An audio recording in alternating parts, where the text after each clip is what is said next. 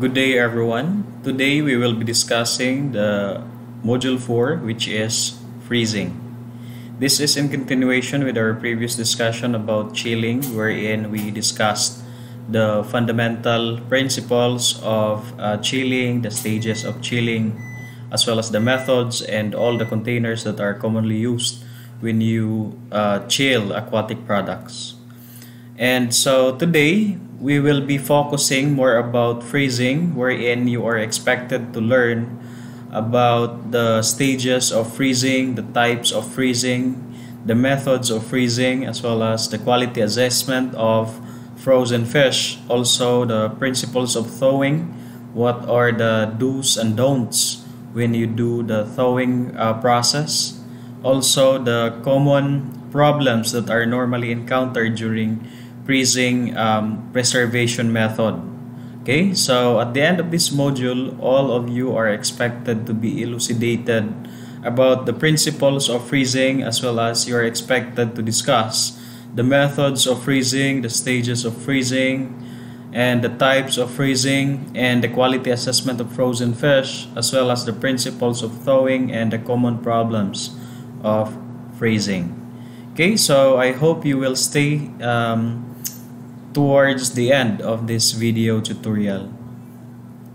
And so here we have, as a introduction of our discussion, let us first differentiate the chilling versus freezing. So in our previous discussion, we understand that the freezing may keep the fish or the aquatic products being chilled up to 1 to 2 weeks only. But unlike in freezing, in contrast, for example, although they are both the cold processed or the cold processing method that involves with aquatic products, the freezing will keep the fish under proper conditions for several months without considerable changes in quality. So sa chilling, up to 1 to 2 weeks lang siya, of course. Kanang ato ang mga chilled products, dili magid na siya bulungtad og dugay kayo, di ba? So freezing, maabot siya mga several months. Considered as an excellent process for preserving quality of fish for a bigger or longer period of time. And there are different methods of chilling, by the way, no? Sa ato ang nailhan, the most advanced methods are basically ang air blast freezing. Later on we will discuss those. The contact plate freezing, as well as the immersion freezing. So ato na siyang i-discuss in a while. And basically the difference is that the freezing is that it freezes or it preserves the aquatic products for a longer period of time, unlike chilling that only keeps the fish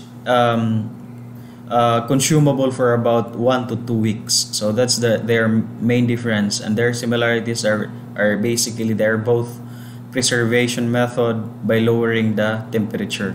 Okay, so I hope that's clear. Another is that freezing, as a way of describing what freezing is a way of stopping either partially or entirely the deteriorative activities of microorganisms and enzymes. So in our previous discussions in Module 2, we have discussed that the factors that causes the spoilage are basically microorganisms, enzymes, and other chemical actions, no?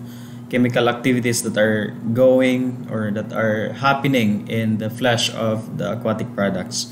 So here in freezing, it is a kind of stopping, no? Stopping ang iyang activities that basically spoils our aquatic products. Gina-stop na itong activity sa mga microorganisms and enzymes. Right? So that's another way of describing what freezing is. And another is that it is a form of partial mild dehydration in which water is removed as ice. So this is basically, later on we will discuss what are the stages of freezing and why this moisture turns into ice in the form of crystallization. So that's basically a mild dehydration. And then third is that freezing involves lowering the temperature for below -10 degrees Celsius, wherein most of the bacterial activities are hampered, no? Wala nagahitabo ang mga kasagaran mga microbial activities. So, negative 1 degree Celsius, all enzyme activities are generally reduced. Dili na tanan enzyme activities are active, no? Dito na sila kasagaran mag-reduce ng kasagaran enzymatic activities at this temperature. Okay? And so we have here the effects of freezing. What are basically the effects of freezing with regards to after thawing, after what are the biological changes and the chemical and physical changes, and what happens with its the moisture contents of that particular product, no? So basically, when you freeze a product and then you thaw them, you will notice no distinguishable changes, no? Dili gid kayo makita nimo ang murag wala kayo makita nimo nga changes with regards to the quality of fish because it was been frozen and preserved, and no microbial and enzymatic activities that occurred during that preservation. And also it is important to note that the biological changes for the frozen products are very minimal, no? Gamay ra kayo mga biological changes with regards to the composition of mga microorganisms perhaps. And if you take a look at the chemical and physical and histological changes, it excessively prolonged the storage for less than negative 30 degrees Celsius.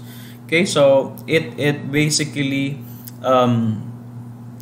prevent the chemical reactions, the physical and histological reactions. When we say histological, meaning to say the changes in the tissue compositions of the flesh of the aquatic products. And the dehydration is basically partially and mild ang nahitabo sa dehydration process because immediately the moisture contents of the products are immediately converted into ice in the process called crystallization.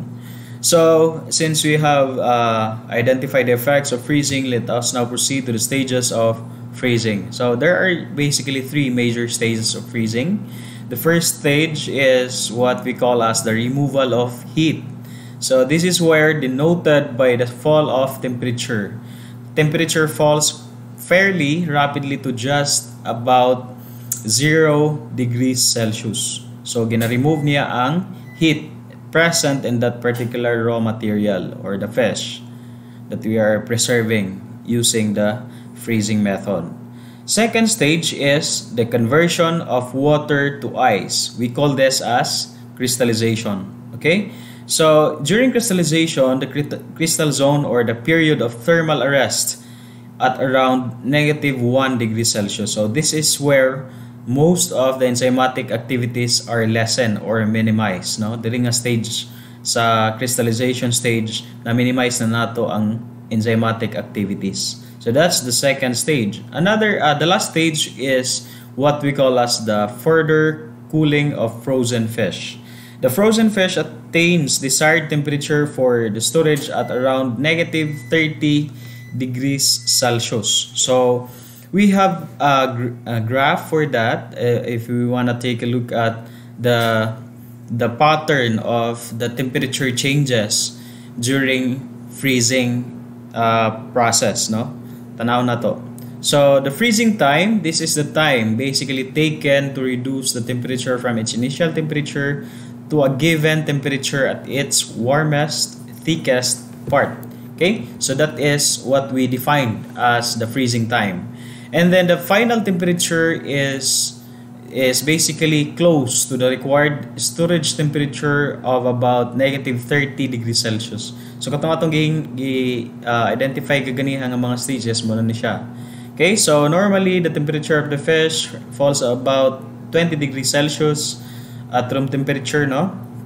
So during the first stage, which is the removal of the heat, it falls about 0 degrees Celsius. So 0 degrees Celsius na siya. So gikan sa 0 degrees Celsius, it turns the water into ice. We call that as the crystallization, which happens in the stage 2. So the temperature is constant and the water are turning into another phase. It turns into solid. Ang liquid phase ng water nag-solidify through the process of crystallization. And the temperature does not change gradually, no? And we have here the stage 3, which is the further cooling. It falls about from the 0 degrees Celsius to the negative 20 degrees Celsius. So basically, this is what happens for a typical fish freezing curve, no? Muna siya ang illustration that describes the freezing curve of the aquatic products during the freezing process. Alright, so I hope that's clear. Now, if you take a look at the types of freezing that is happening normally for the two types of freezing, which is what we call as the slow freezing and the quick freezing, or also termed as the snap freezing. If you want to take a look at the difference of these two types with regards to ice crystals, normally the slow freezing method creates large crystals, unlike the quick freezing that creates smaller crystals. And if you want to take a look at the difference of these two types of freezing with regards to the thermal arrest period, ang slow freezing passes at a very slow rate, no? Slow ang iyang thermal arrest period. And kung i-compare na to siya sa quick freezing or snap freezing, pas-pas kayo ang iyang freezing passing a thermal arrest period. Now, there are three types of freezing. Three methods of freezing. Later on, atong i-discuss. And then, you will understand which is quick freezing and which is slow freezing. And the third component that basically distinguishes the slow freezing and quick freezing is the rate of freezing. Negative 2 millimeters per hour ang iyaang rate, no? Per hour na siyang rate. Whereas the quick freezing or snap freezing, it lowers the temperature of the fish from 0 to negative 5 degrees Celsius in 2 hours or less. So ingana kapaspas ang iyaang rate of freezing. So that's basically the differences between the two methods of freezing.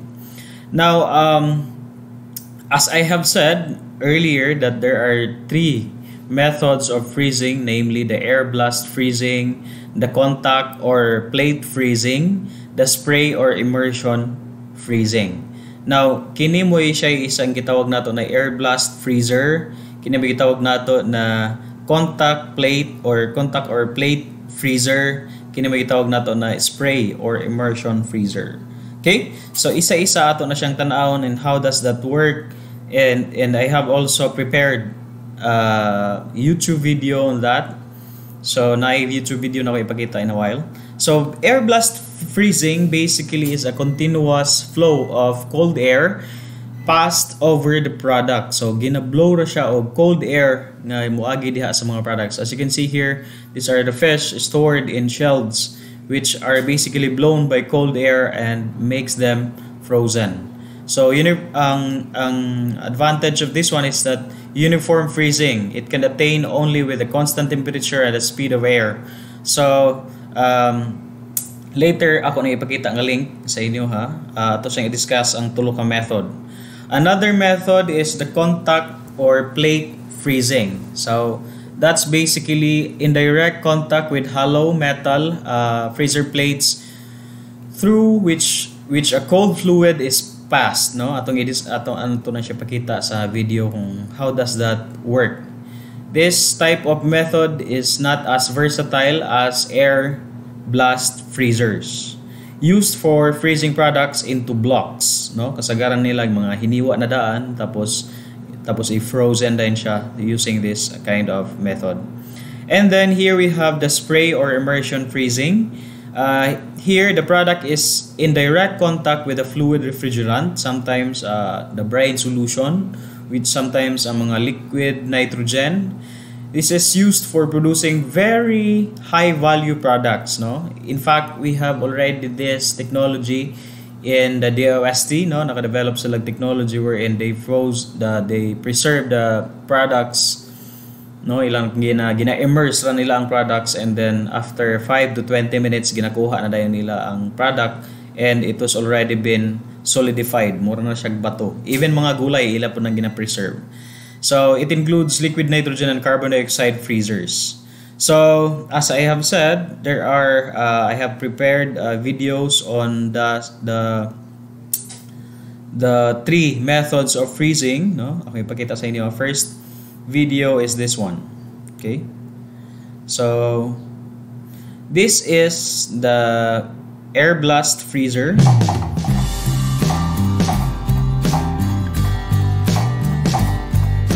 So as you can see there, they're packing the shrimps into cardboard boxes, and then they're putting it into shelves. So the shelving is layers to layers. So one personnel is opening the air blast freezer, and they're putting it in. After several hours or minutes perhaps, they're taking out those products and it's already been frozen. So basically that's the context of that method. Now that is air blast freezing. Another method is what we call as the horizontal plate freezer. So this is how it works, no? Of course, since it is a hot plate freezing, there is always be plates that will have a direct contact with the products, no? As you can see there.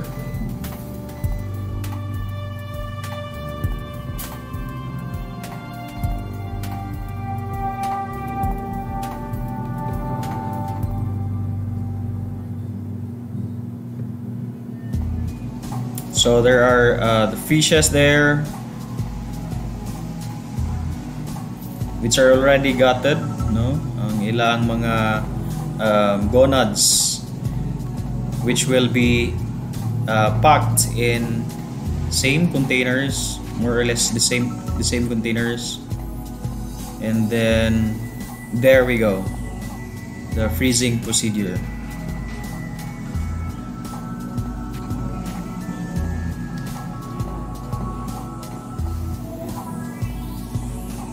So they're just basically storing those gonads. So most products commonly preserved in this method are high valued also. Kaya dili man ka mag-store dihag mga sardines lang, bangsi lang, kaskay kag kuan, kurintig. So contacts. So freeze siya, which will have a direct contact with the metal, which is also frozen. Then closing,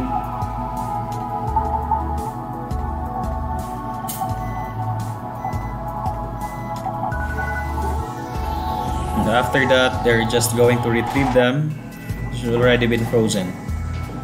So frozen na ilang nakakuha, kulay forward kaya para madalita.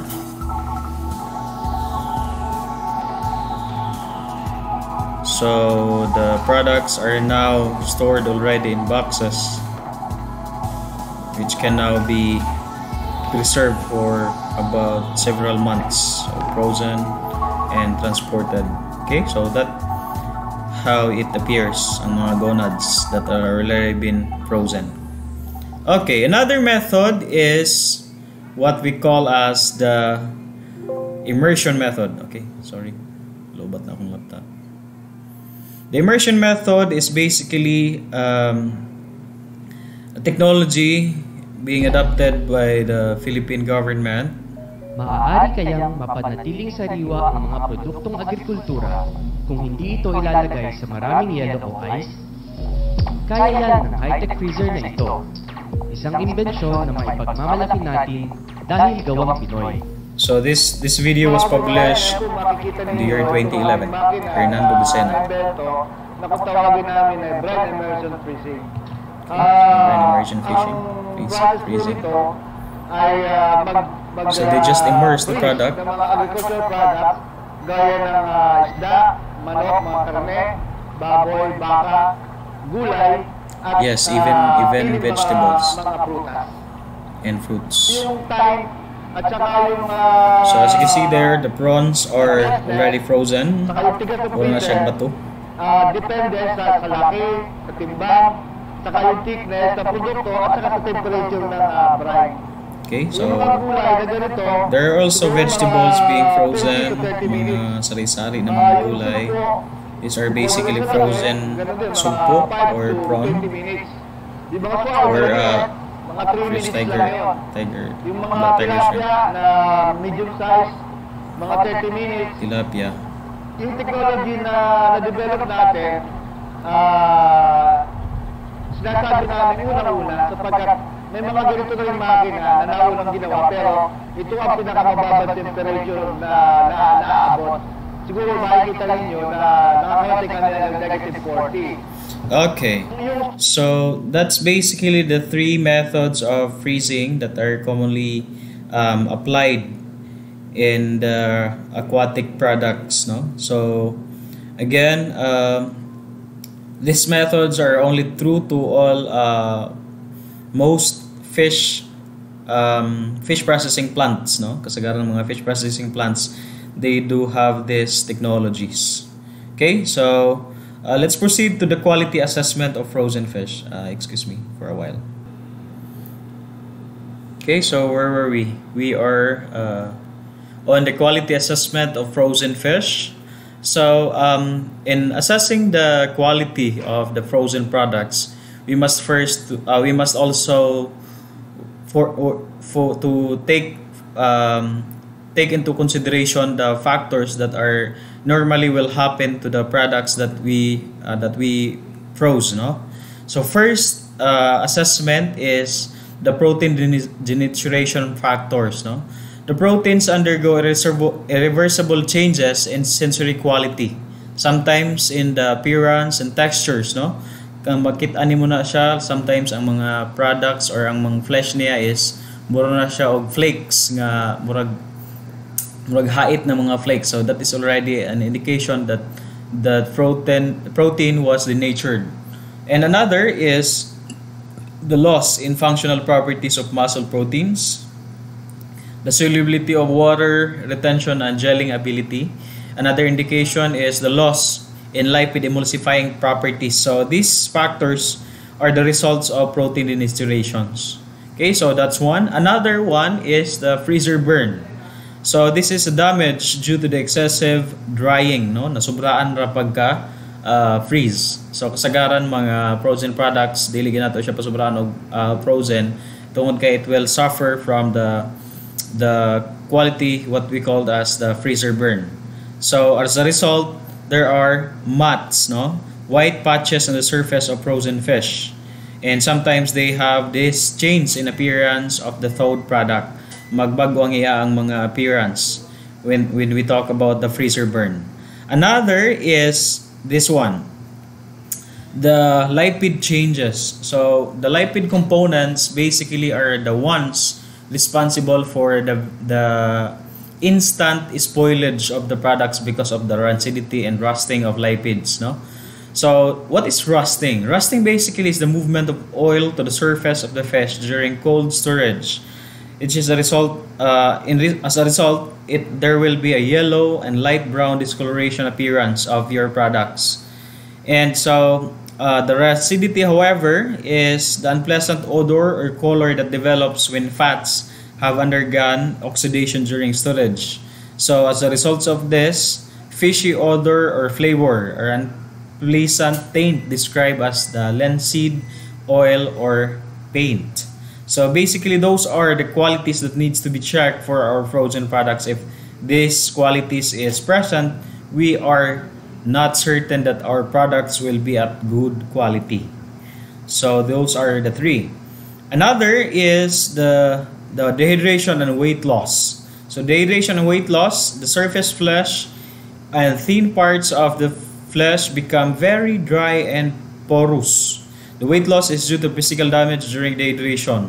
Sometimes when you do further cooling at a very, very low temperature, it will suffer from this what we call as dehydration or rate loss. The loss in insignificant exceeding to 1% with a correct freezer or freezing process. Fifth one, which is the last one, is the development of cold storage flavors and odors. This is due to the improper and extended cold storage, no? And sometimes repetitive storage. So development of cold storage flavor and odor. So wala na tarong pag-plaster or kaha nag walang tarong pag-wash. So muna siya yung mga factors that will sometimes occur during your freezing process. And here we have the thawing of frozen products, no? There are different methods of thawing, of course, no? Kasagaran ko natay mga frozen products, labi na fish or karne sa ato ang ref, ginapathaw na nato na siya using a still air. We call that as thawing in air. So there are also air blast thawing or katong moving air, no? Ang uban normally sa house nga mga level or sa mga balay-balay, kung moving air, pahanginan or pa-electric fanan para dali ra mo thaw. Thawing basically, but pasabot sa ato term, thawing is kanang pagpahumok sa ato ang frozen products. Second method of thawing is thawing in water. So there are thawing in water using a still water. Inahumol ra nato siya. Sometimes you are thawing them using a running water. Running water dili ka nang gadzagan nga water, ho? Kaning water that is flowing, no? Flowing. Ginpaagasan nimo gripo and then adito ang isda maigo sa aga sa gripo or whatsoever. Another method is vacuum thawing. Requires relatively low temperature compared with the other thawing methods. It uses microwave and ultrasound thawing were combined with the vacuum thawing. Okay? And another is the electrical methods. Electrical assistance, heating for thawing, tempering, partial thawing or softening.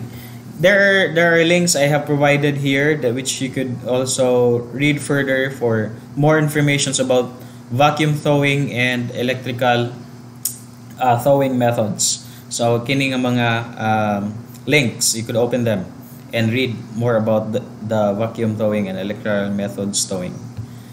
So there are also the do's and don'ts when you handle thawed products, no? Or frozen products during thawing. Dili nimo ni siya dapat himuon kung mag-thaw ka og mga frozen products og napoy siya mga dapat himuon, okay? First is do not pry the fish apart, no? Dili nimo siya pugson paghiwalay. Labi na kanang nagpikit nga mga isda, ayaw siya lugsa paghiwalay tungod kay sometimes it will create bruises or mga aknit na iyang mga panit and sometimes it will damage the products. So kung imo na siya i-export on yan ay mga samad-samad, dili na siya pwede dawaton for export. Second, do not put the frozen fish on the floor, of course for decontamination, no? Mga contamination ng mga factors are also needs to be considered because the contaminants will somehow cause the spoilage of your frozen products. And then 3 is the use of containers in thawing fish. So you must be selective, no? Okay, sometimes the containers will have something to do with the rate of freezing, no? Ang rate of freezing niya hinay kung baga-baga ang imong mga containers. That is the reason why sometimes most advisable ka ng mga thin ra mga containers, butang nag ice cream, kanang mga transparent ka mga containers kasagaran ginahimo because they are thin and the temperature they are not much of dili dako ang ilang insulating factor. Okay, so that's third. Number 4 that needs to be avoided is that you do not subject the fish to repeated freezing and thawing. Kasagaran na ba nato labi na kung daghan atong fish o niya magluto at tagamay atong ithaw tapos magkuha tagamay balik na pud nato sa freezer ang katong na-thaw na. So that is dili na siya advisable tungod kay there will be microorganisms that will thrive during thawing and then it will, of course, the nature, the proteins and some enzymatic activities will occur which will also hamper the shelf life of your frozen products. Okay, so dili nato pag dapat ang atong storage will be ilahi nato siya into isulod siguro sa isa ka cellophane ang isa ka consumption or isa ka lutuan and then ibutang na magkuha na pud kag another cellophane for another lutuan, and then ibutang nimo na siya sa isa ka container, tapos cellophane na mong kuhaon during cooking kung magluto na ka. Okay, so those are the do's and don'ts of frozen or handling frozen fish during thawing. Okay, so now let's proceed to the problems or the freezing problems commonly encountered when you deal with the frozen products. So first problem is what we call as the browning or blackening of tuna or bonito meat. So this is due to the oxidation of hemoglobin in the blood and myoglobin in the meat. So as you can see here in this figure, dili mura na siya sinugba ang itsura. But this is a frozen fish, no? Frozen na siya nga githaw nila. So browning and the blackening is basically because of the hemoglobin in the blood and myoglobin in the meat. So what's with the hemoglobin, no? Unsa may nahitabo dahil sa hemoglobin nganong ngingana man na siya? Hemoglobin is converted into oxyhemoglobin because of the oxidation process, no? Ang oxidation that occur during the improper freezing storage muna siyang result to oxyhemoglobin. Myoglobin is converted to oxymyoglobin or brilliant red in color. Oxyhemoglobin is further converted to methemoglobin, and oxyhemoglobin will be converted also to methemyoglobin or methmyoglobin, which have a characteristic of a dark brown and red or dark red in color through the action of oxidative enzymes. How to prevent this from happening? The prevention method is adding sodium nitrite at an antioxidant such as ascorbic acid. So antioxidant meaning to say it prevents the oxidation reaction from happening.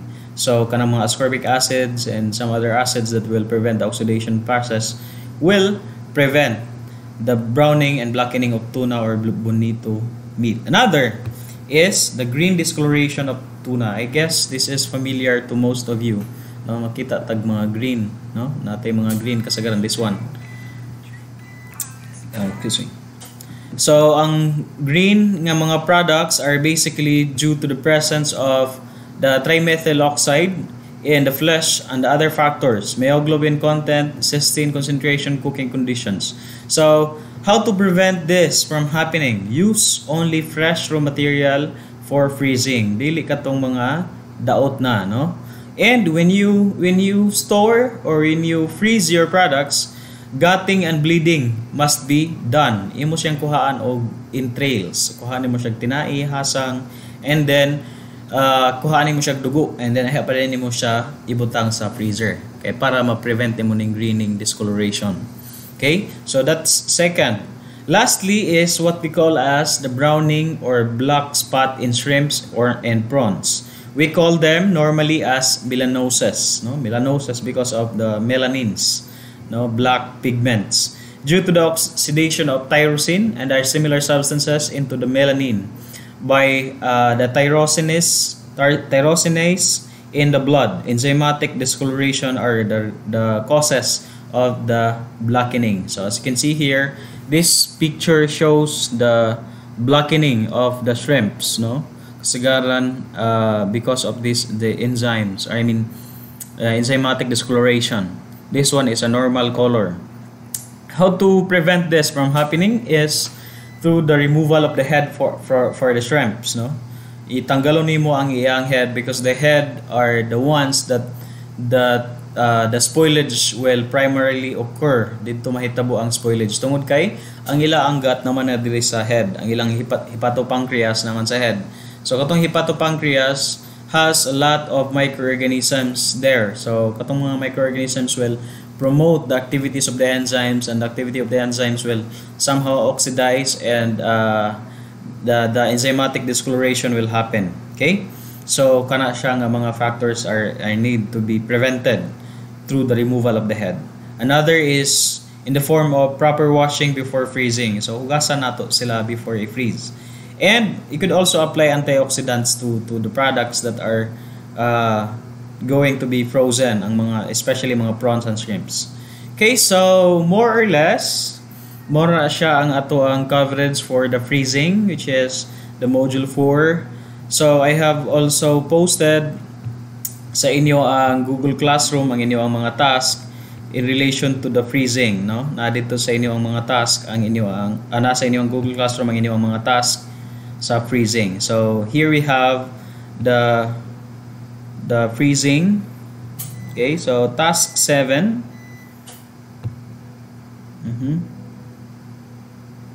So ang task 7 ninyo involves to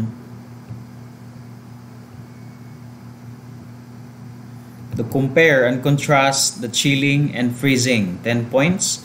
Elaborate the stages of freezing. When I say elaborate, you do not just name them. And describe the 5 qualities that needs to be checked from a frozen fish. So, katong mga qualities nga itong discuss ganiha. Actually, na nagpasa. Isa sa inyo nagpasa na. And task 8 is you're going to explain the do's and don'ts in handling frozen fish during towing. Number 5 is cite the different prevention methods in addressing each of the 3 major freezing problems. So mga paagi para i-address or i-prevent ang katong mga problems commonly encountered during freezing. So nanay isa sa inyo nagbasa, I think sino yun si 1 turned in, si Julia, nagpasa na si Julia. I'm not sure if this is correct ang iyang ipangpasa, no? So, thank you for staying tuned up to this moment. So, salamat sa pakiguban up to these portions. And I hope to see you again in our next sessions on our module discussions for the salting process. So, the next portion will be the salting process, and after that will be the drying process, and perhaps it will involve some laboratory activities like what you did in the module 2, the cuts and katong mga cuts o mga fillets and so on and so forth. Okay, so if you have any questions, you may chat me through our chat box katong ato ang group chat. Dito rin niyo i-address ang inyong mga questions. So again, thank you for tuning in, and I hope to see you again in our next session. Thank you.